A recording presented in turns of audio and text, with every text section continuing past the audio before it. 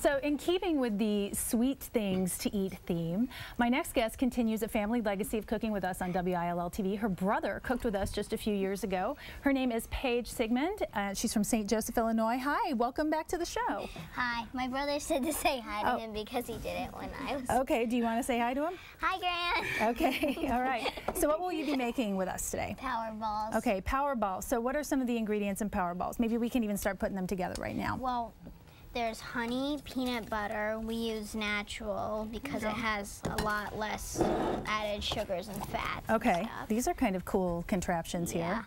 This is your honey. Okay. 1 cup honey. All right. We like the local honey. Uh-huh. It's better for the environment because it doesn't pollute so much, because it doesn't take so much gasoline to transport it. Excellent. Guilt-free power balls. I like that. So, okay, next up, so the honey goes in first. Next up is the peanut butter. Yeah. Okay. Natural. Right, all natural peanut butter. All it is I love this thing. All it is peanuts and salt. Okay, perfect. So. Okay. And then what's next? Your 3 cups quick cooking oats. Okay. So put all those in there. Beautiful. Now you have a lot of ingredients here, especially I see a couple different types of dried fruit. That looks good. Ground flax seeds. Flaxseed, okay. That's the healthy part, right? Yeah. Good for your heart. I was going to say all of this is pretty healthy, I would say. Chopped walnuts. Okay. Or any other kind of nut. Any other kind of nuts, okay. Raisins. Okay.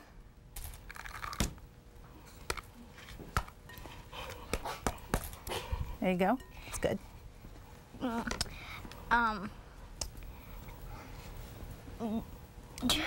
Dried chopped cherries. Dried chopped cherries, okay. Or any other kind of dried fruit. Sure, so currants or dried blueberries, you could mix it up. Yeah. Get some variety. Definitely. Miniature chocolate chips. Very cool. We used semi-sweet. Okay, good. Okay, so is that everything? Yes. So then the next step would be to start mixing it. And from what I understand, it takes quite a bit of work to get that done. So. And then. Okay. All right. Well, so we're gonna skip that work part, but now we've got some completed power ball mix so that you can show us how to make the balls. Oh, thank you. Well, you can use your hands or a cookie scoop or both. Okay. You scoop it up, pack it in. Doesn't really matter what size it is, but. Okay. You can use the side of the bowl too if you wanted to. Yeah, and then to make it more power ballish shape. Right. Give it a spherical shape.